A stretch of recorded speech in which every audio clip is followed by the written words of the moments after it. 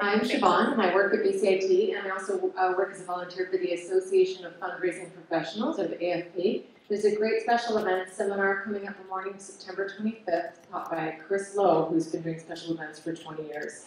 For more information, you can check afpvancouver.org. Tickets are about $40, and it includes a hot breakfast, and it takes place at a hotel in downtown Vancouver. So if you want any other information, Fab. All right, here's the next. Just cue yourself up and just keep moving. Hi, my name is Renee Black. I run a nonprofit in Vancouver called Peace Leaps.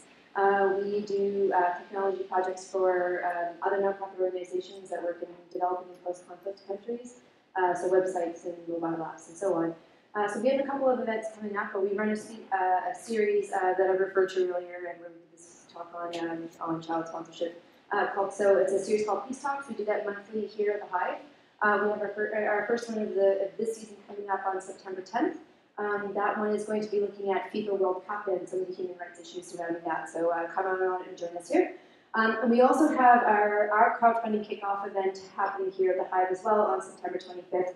There's a poster on the door. It's a superheroes party, and so there's going to be a booth with costumes, and you can create your superhero persona and drink some Bone Island Brewing beer and join us. And we have a great volunteer geek, so we're going to be actually announcing the launch of 9 projects that we've been working on since January. So please come and join us. Nice. Sure. Awesome, thank you. Hello, my name is Ansel, just arriving from France with ideas and projects willing to just join the community here. As a blogger, I would be happy to help you working in social media, project management, and I actually both like to invent it, develop it, and then do it. As for the Bike to School project, where with my husband and lots of other people, we worked from France to China by bike to make an insight of today's young people's daily life and dreams for the future.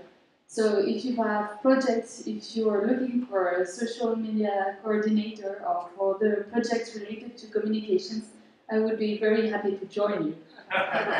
Please, that is a generous offer. Watch out, people are going to inundate you. Who's next? Thanks,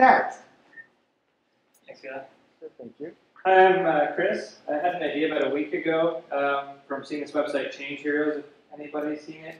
And so they build schools around the world. So I decided last week to try and build a school in Haiti.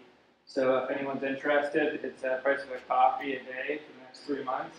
And we're 7% there just from the long weekend. So if you're interested in helping me out, that would be awesome. I don't get anything out of it other than it feels awesome to start a school in Haiti.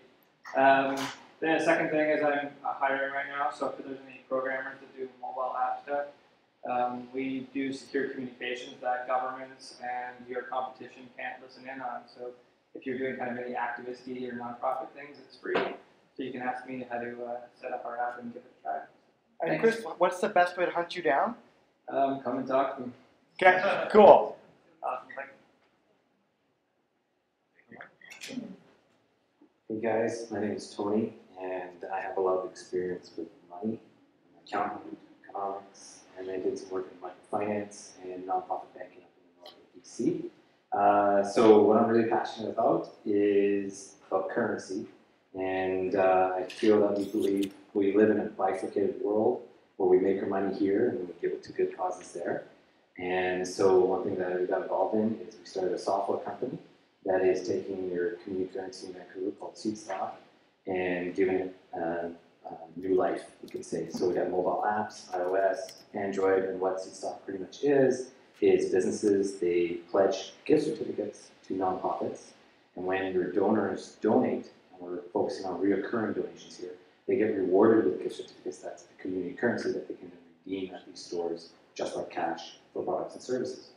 And so your donors get rewarded, and now what we have is everyday action of going into the community, supporting local businesses, is also helping local causes, rather than having to run these campaigns over and over again because we're starting to see that fatigue. So I'm sitting there, I got some cards, I got some facts on how it works. We're looking to launch in Vancouver in October, and we're looking for some nonprofits that we will profile and do all the legwork for you. We have business associations that are interested too, so thanks. Awesome, thank you.